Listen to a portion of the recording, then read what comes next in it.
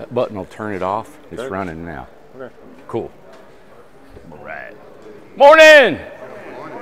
Good morning. Hot dog. Oh, we got a full house this morning, don't we? Did somebody put a ladder up there for me?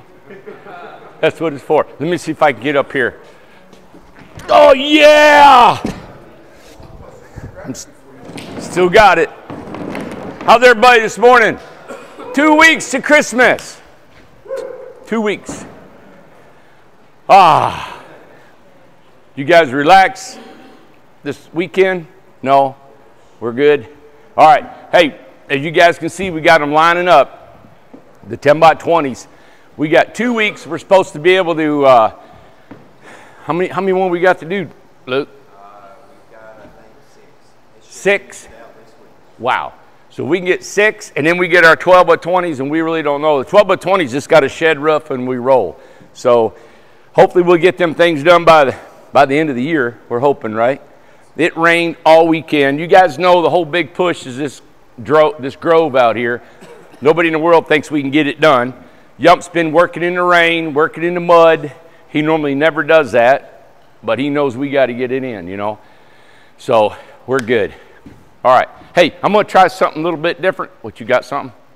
You look like you had to say something. Yeah, all right. You're going to get out of doing the stretching. Hey, I just want to tell you I appreciate you guys for what we're doing here and building and working. And I was thinking over the weekend about what we do. And you guys ever seen Wolf of Wall Street? That movie, Wolf of Wall Street movie? I don't know if you ever seen it. All right, well, DiCaprio, he had this huge law firm, right? Or he had his brokerage. And he had all his guys, like right here, you guys selling stocks. Men are making money and everything. Of course, they're the most immoral guys in the whole world. And he brought strippers in, he brought drugs in, he brought all this stuff to motivate the guys to keep them going. And I thought, okay, I need to flip that around a little bit. How can we motivate you guys just to make you feel good that you're working here, right? And that you want to come here and work. And of course, everything behind what they were doing was just money. It's just about making money. Well, we're the same way. We want to make a ton of money too. And I think we're going to make a whole lot more money than what we are if we continue to do what we're doing and keep an eye on the market and keep an eye on being creative and doing really good, solid work. I mean, I think you guys can really make some money to where I love to have everybody in here own one of these houses, right? Everybody in here that works and stays with this company can own your own house. I mean, that right there's, I don't know what it'd be worth. We sell them for $30,000, $40,000, just 10 by 20s. You fix them up, they're worth double that, right? That's some money, man. And maybe every couple, 3 or 4 years, I told Tom, everybody gets another one. By the time you're out of here in 15 years from now, you got a residual income. 3 or 4 of these houses to rent out, you're set for life. I mean, you make if you do it on an Airbnb, you make $40,000, $50,000 a year. Think about that. That's where we can go with this. And my mind is to me, I think it's a shame for you all not to have a home and you work for a home building company, right? It's a shame for you not to have a decent house to live in when you work here like this. Are we there financially yet? No, but I will definitely tell you when we are. And I don't really care to give you a printout of my checking account in there, but you'd probably go home and go get another job if you knew what it was like. All right? Because it's thin ice, man. But we're doing it. You know, think about being in business. It's like you get up, go out your screen door, and you leave your house, and you got a broke down truck, and you're going to say, hey, how can I make a living today? You ain't got a job, right? How can I make money by the time the sun sets today? And that's what I was faced with. So I walked out the door and I thought, what can I do to make a living? I don't have any money. And just an idea popped in my head about scrap lumber. And Amanda told me about these tiny homes. And I didn't have any money. I didn't have any building materials to build them out of. And I went over there to Oak Salvage, and salvage yard. And I remember going over there doing some side work, and I seen he had crap piled everywhere. Y'all ever been over there before? He's got stuff piled up everywhere. And I said, hey, if you let me clean up that yard, can I keep anything worthwhile, worth anything? You've already culled through it. Can I keep it? You keep whatever you want. He said, but you take everything out of here. I don't want nothing left. You don't leave any junk. So I had to take all of his crappy stuff. Tom was there. Well, he seen what I brought in, man. It was piles and piles. I bet I had enough wood to fill this whole building, and 3/4 of it was rotten. Terrible. And he let me use his truck. So I had no money. I didn't have really a good truck. He let me use his truck. I got all the wood for free. And then I had a buddy of mine you'll see come through here, Wayne Justice. He's about 12 years older than me. And he's like a brother to me when I first came here. And he loaned me a Sawzall and a skill saw. And I built everything out of those 2 tools. Everything. Had a buddy, had a trailer over in Jeff City in the field, broke down flats, everything had been sitting there 4 or 5 years. And I remembered he had that trailer. I remember it was 16 foot. And I called him, he was in Florida. And I said, hey, about that old trailer you got? He said, man, go get it, whatever you want to do with it. It was broke down, God. Finally got it pulled over to the house, and I started building a tiny home on it. Never looked inside a tiny home, didn't know how to build a tiny home, didn't know anything about nothing, didn't call anybody, didn't read any books, I didn't get online, I didn't go visit a tiny home, I just built it the way I thought I should build it, according to my experience. I was a builder by then, of course. I built a ton of log homes and all that. So what I'm just trying to tell you all this little story is that I had an advantage because I didn't have cancer, I didn't have a broke leg, I wasn't paralyzed from the neck down, I was fortunate, and that's called unmerited faith or grace. It's grace. Grace is unmerited favor. It's like, why are you guys standing here this morning and not broke down in a wheelchair or in the oncology department in the hospital this morning? You don't know why. You don't know why you can still see with your eyes and you can still work this morning with your body moving that saw. You don't know why you're here. Because you could have been in a car accident on the way here. Right? That's called unmerited favor. And we don't know why. It's just a gift. It's just what happens. So I had the gift that I could walk and talk and I actually could think. And I didn't have enough trauma in my life that I could actually think clearly to do something. So that's something you just don't know why. You just got it. Right? So I just wanted to tell you that that's what this place was built from. Walking out that screen door, and what am I going to do today? So now, 8 years later, we got almost 100 people working here, and we got homes going from coast to coast, right? And that's it, done. I'm no smart guy. My vocabulary is very limited.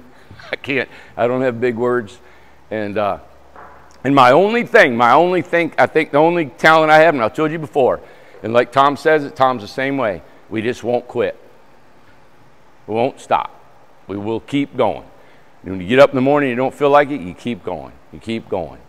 So I want to do something this morning, just a little bit of stretching, and then I want to do something for you. I'm going to show you a little bit. Every morning I get up, about 4 or 5 days a week, I get up and I do this yoga routine.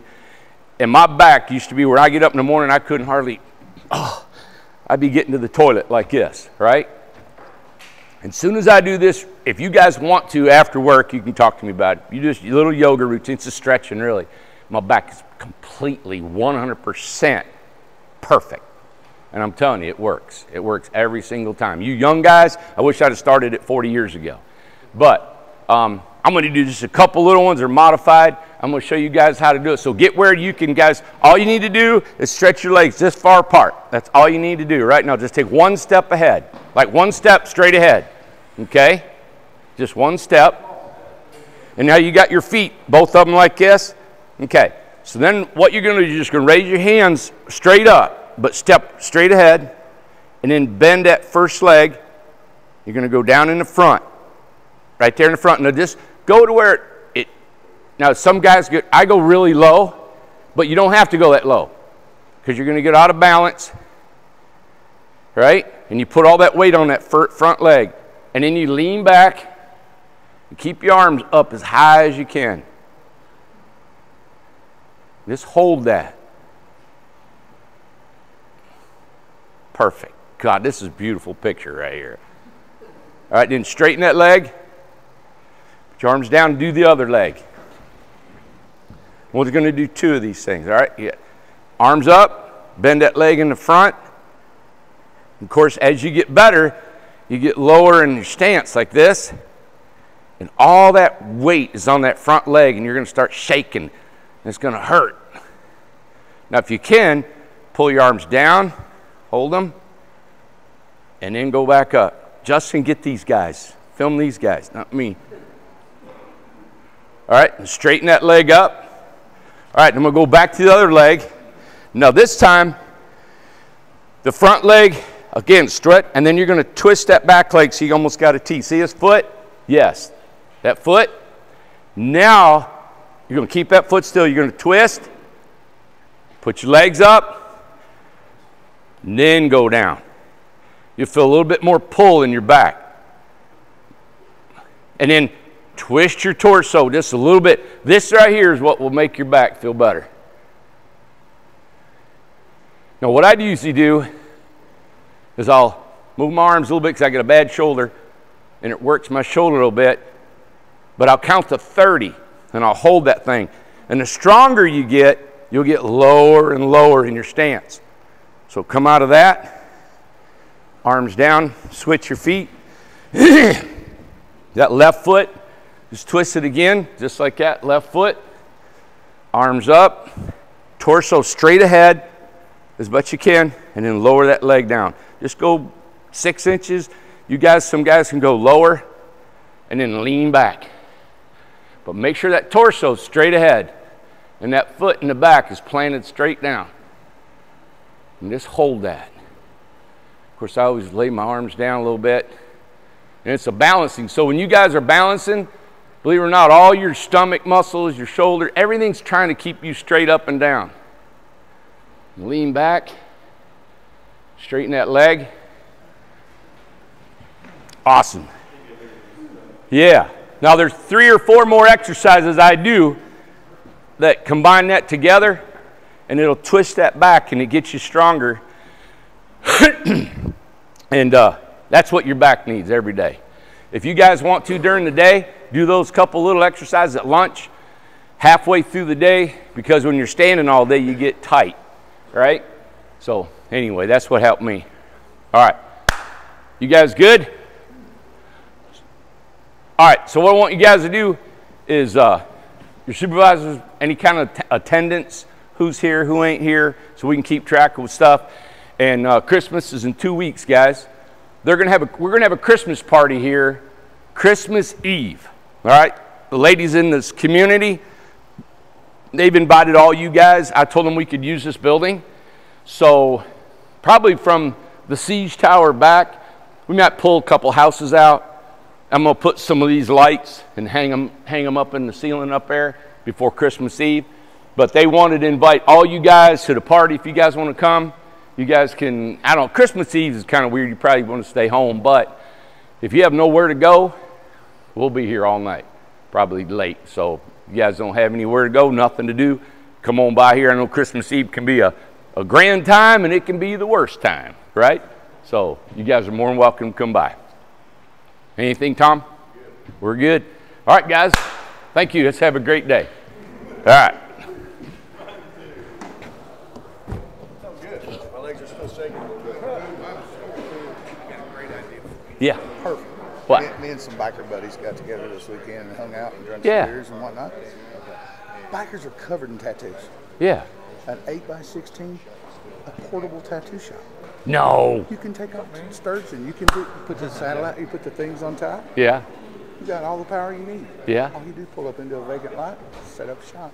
Now you need a tattoo artist. They see your videos, they go. Because I mean, a tattoo artist got to have a building. So he's got to have first month's rent, deposit. So you think go to these shows and all this stuff? They travel. Bikers Yeah. travel. Imagine Just follow the biker crowd. 25,000 bikers in Sturgeon that pass through there a week. That's a small number, 25,000. I would say 100,000 people go. Yeah, but that's once a year, right? Once a year. More than that to do the Sturgis thing. So you got a portable tattoo shop. You can go to Sturgeon probably make enough money to sustain you for the year. Yeah. And then they got another rally. Bikers do rallies a lot. You know what we ought to do? Picnics. We ought to do one and color it like Harley Davidson colors and send it to Sturgeon. I'm telling you, man, a That would be portable cool. tattoo shop. You got a bathroom in there. Yeah. 8x16's got plenty of room for a tattoo Oh, bed. yeah. You got the solar on top, so you got all the juice you need. Let's do it. We need to go to these Tattoo big shop. biker rallies down there in Daytona, Sturgeon, Everywhere. all that. They have rallies everywhere. My band's played in rallies from here to Bangladesh. God. Or you talk about What are you money. doing Christmas Eve? You got I'm family? going home for Christmas. Where's Virginia. home? Virginia? Got it. Hey, I got to go down here to the courthouse at 9 o'clock. I got a court date. I got to just go down there and show them proof where I got insurance and stuff. Yeah, It shouldn't yeah. take that long. yeah, But okay. I just want to let you know 9 that. o'clock. so Okay, you wasn't buddy. wondering. You're right, good. Thank you, man. Yep. I just got 3 quick things to run by you. Yeah. The lady called about that preparedness summit thing in Florida. Do you want me to green light that with 10?